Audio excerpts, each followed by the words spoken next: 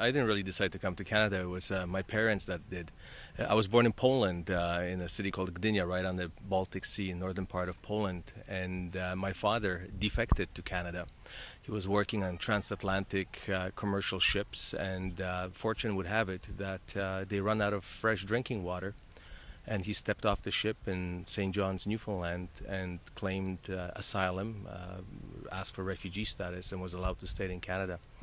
And Poland then was under a communist regime. My mother and my brother had to stay behind. Poland wouldn't release us for a number of years. And finally, December 1st, 1982, Polish communist authorities decided to let go of us, and we left. At that point in time, that was a one-way ticket to Canada. We couldn't come back again to Poland. Living in a system like that and then immigrating to a totally new country and not knowing a word of English and not owning virtually anything makes you grow up really fast. You mature much faster, and you appreciate any opportunity that flies your way because you actually recognize them as opportunities.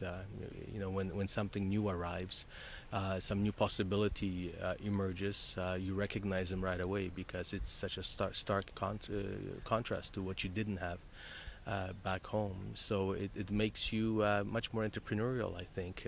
It makes you maximize on every opportunity that comes along.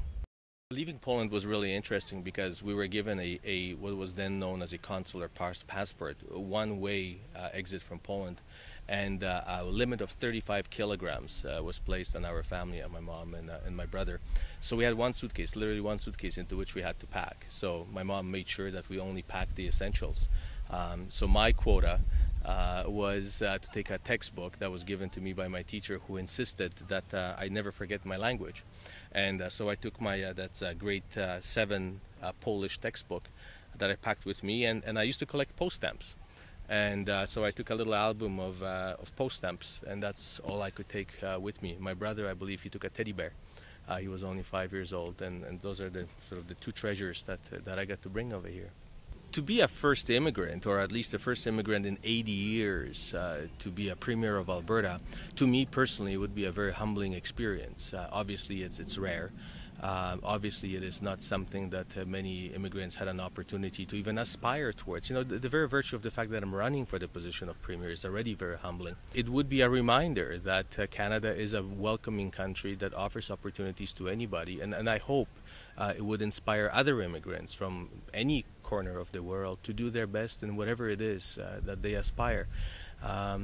There aren't many places in the world that would give an opportunity to a newcomer to run for the top office in government. I'm not so sure if I would be able to do this in my country of origin, and yet here in Alberta, not only is it possible, but Albertans embrace that, and that tells you what a great welcoming province this is.